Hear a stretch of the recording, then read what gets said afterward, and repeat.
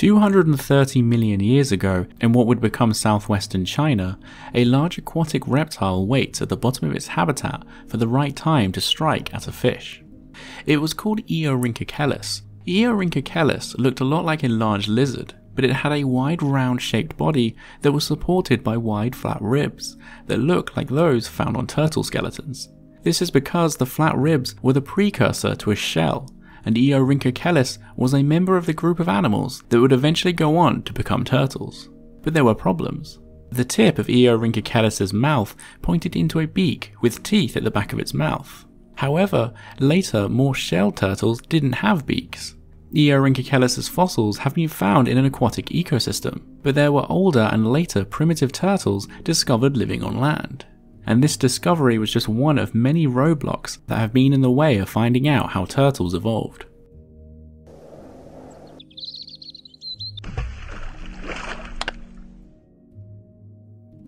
Eorhynchochelys shows how confusing turtle evolution is, but it goes further than this, as to this day the question of where turtles come from is inconclusive.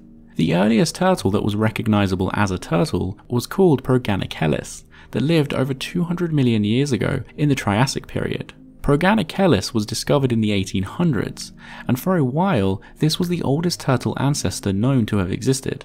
It showed that turtles were ancient, being around as old as dinosaurs, but it just looked like a turtle and didn't offer any clues of how their shell or other prominent turtle features evolved.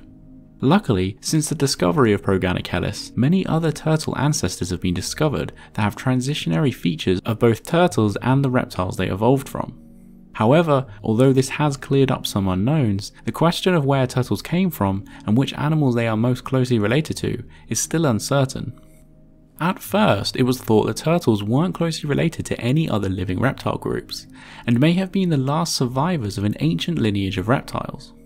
All reptiles alive today, like crocodiles, lizards and snakes, are known as diapsids, which all descended from a common ancestor over 300 million years ago. However, around this time, there was another, now extinct group of reptiles called the anapsids. The anapsids were very dominant during the Permian, but they went extinct around 200 million years ago in the late Triassic. Due to similarities in their skull structure, it was thought that turtles may actually belong to an ancient lineage of anapsids that survived into the present day. However, modern DNA studies have shown that it is very unlikely that turtles are anapsids, but which group of diapsids they belong to is not known yet. One study has shown that they are most closely related to crocodiles and birds. However, the most popular theory concerning the origins of the turtles places them closest to lizards and tuataras, specifically that they belong to a group of animals known as the Sauropterygians that actually contains plesiosaurs. But why and how did turtles develop their shells? The oldest animal thought to be a turtle ancestor was called Eunotosaurus, that lived in what is southern Africa today about 260 million years ago in the late Permian period. Like Eorhynchochelys, Eunotosaurus had no shell, but had a wide round torso with flattened ribs that are seen in modern turtles, hidden under their shell, and there were several other creatures from around this time that show the same adaptations. So although some scientists disagree that Eunotosaurus was closely related to turtles, it is agreed that turtles developed a wider body as a precursor to their shell. And this causes a problem because it is easy to see the advantage of having a protective shield, and so why turtles would have evolved them, but it is difficult to see why their ancestors would have needed wide flat ribs.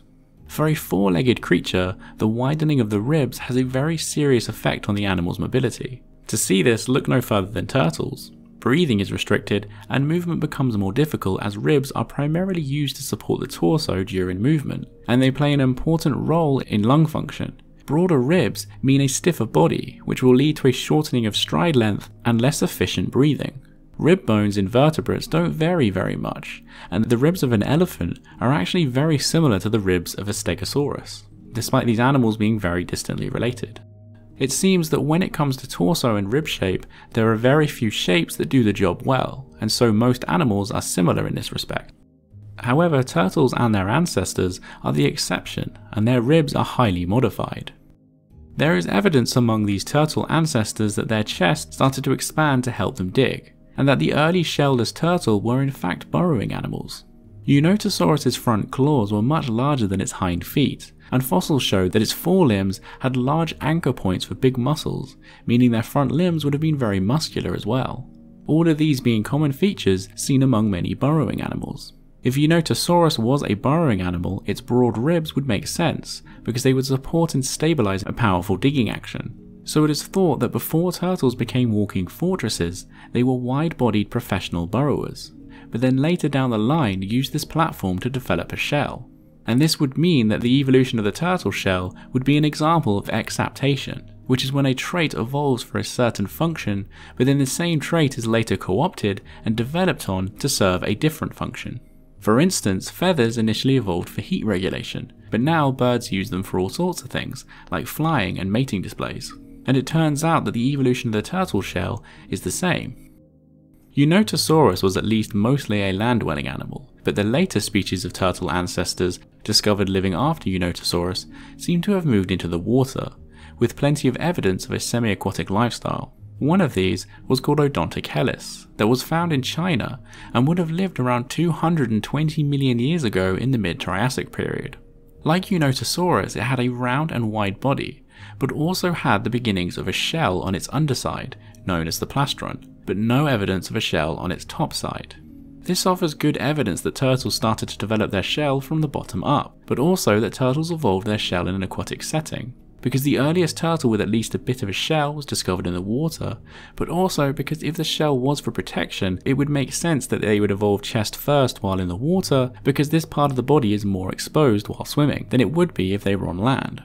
The stem turtles that have been discovered after Unitosaurus being at least partly aquatic actually makes a lot of sense, because the adaptations required for being good at digging are similar to those that make animals good swimmers. For instance, although it may not look like it, burrowing animals like moles and armadillos are also excellent swimmers. The broad-ribbed adaptations that made the turtle ancestors better at digging would have presented the turtles with a lot of problems in other areas, like being one of the reasons that turtles are very slow. Reptiles walk in a sprawling posture, with their limbs coming out from the side of their body, and so in order to move quickly, they have to flex their entire torso. The widening of the torso would have made this flexing motion almost impossible. However, living in the water would have drastically reduced this issue, so once turtles had developed their extreme modifications to their torso, they were funneled into certain lifestyles, with one of them being becoming an aquatic creature. Another defining feature of modern turtles is their beak, that they used for slicing through leaves or to hammer down on prey, and Odontochelis didn't have one. Odontochelis literally translating into toothed turtle with a half shell. However, Eorhynchochelis did. The problem is that Eorhynchochelis was about 10 million years older than Odontochelis, and although had wide flat ribs, did not have a shell, or even half of one. So the more advanced and younger turtle had no beak, and the older turtle did. It seems that beaks may have evolved at least twice among turtles, and their evolution was just very complicated. Evolution is not a linear process, and sometimes closely related animals will branch off and do their own thing, but also sometimes closely related animals will branch off and still end up doing the same thing. For instance, there is a family of birds called the Confuciornithids, coincidentally from China as well, that are notable for being some of the first birds to lose their teeth and develop a beak. However, the twist is that this bird beak was most likely not the same beak we see on modern birds today, and evolved separately. And these animals are another example of a beak evolving on multiple occasions across the same animal group.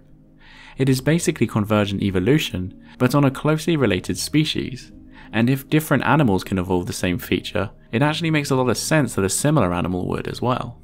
So Eorhynchochelis was just a sign of things to come, rather than being the ancestor of the beaked turtles. So the evolution of turtles presented many difficulties for scientists to figure out. And it turns out that this was because it was a complicated mosaic of turtle-like reptile offshoots, each with different turtle features. And although a vague story of how they evolved may finally be emerging, there are still many mysteries waiting to be uncovered, with the new discoveries that are bound to happen. Thank you for watching. A big shout out goes to all my patrons for supporting the channel, especially the large contributors that are listed here. If you like content like this, then consider becoming a patron as well.